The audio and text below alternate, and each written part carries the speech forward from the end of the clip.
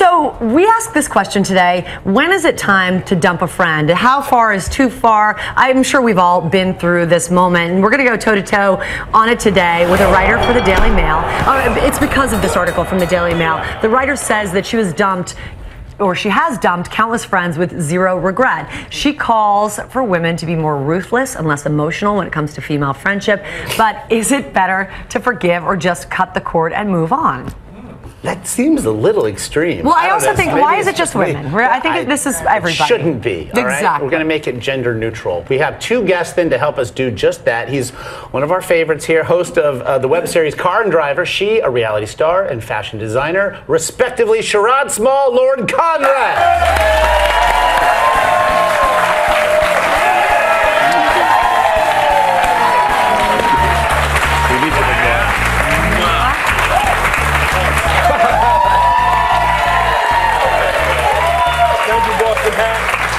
Yeah, there you go.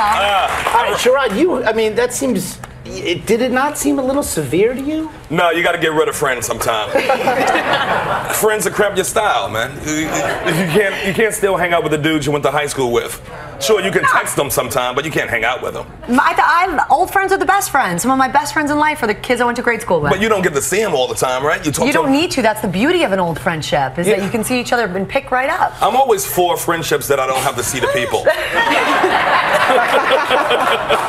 Lauren, what do you think? I mean, what do you think? Are you sort of, is it like you can't handle the drama? What's your take on it? When does it get to be too much? I have always believed that it's better to have like a small group of really good friends than a ton of friends that are just sort of okay. Periphery. I think I look at it like concentric circles of friends. Like you have a nice, like an inner circle, and then and then you have the people. If you bump into them, you can fall into it. And I think it's not necessarily how long you've been friends. I think they just sort of trickle out from the inner circle. But don't you find that you don't need to, as we get older, you don't need to be in constant contact, and that the real friends you just pick up right where you left off. Yeah, I think there's something nice about a friendship where, you know, if you get really busy or if you're just kind of caught up with something, you can check in with someone you haven't spoken to in maybe a month, and there's no guilt, there's no like I haven't heard from you. It's just they're just happy to hear from you, and those are kind of the best friendships. And plus, the older you get, the more you want to get away from people. I mean, when you're young, it's like we're all going to the mall together. Let's hold hands. And when you're old, it's like if that phone call's for me, tell them I'm not here.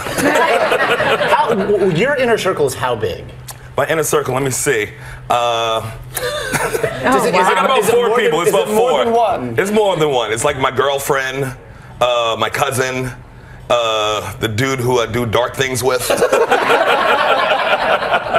Well, I also think too it's the impact as well. The impact of a significant other, because then I've come to find that if your friends don't like who you're dating, you've probably made a bad choice. It's going to be a problem. Yeah. I mean, when me and Lauren dated, we broke up because our friends hated me.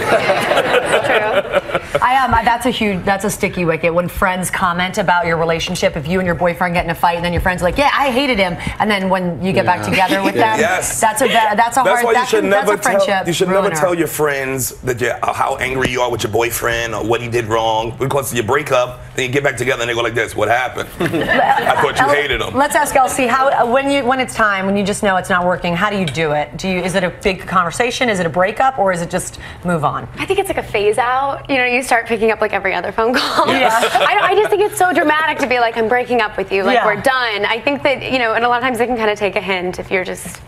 That's how friendships work. You know, some of them you grow out of, and the others stick. Yes, they just stick. We have to go, but I'm proud. Elsie's doing some great things. I want to talk to you about XO Eco. Everybody, she's got a great line. You've really become a terrific designer. Tell us a real quick bit about it. Yes, it's travel, beauty, and shopping, and it's bags that are all made from reclaimed plastic from Reprieve, and it's.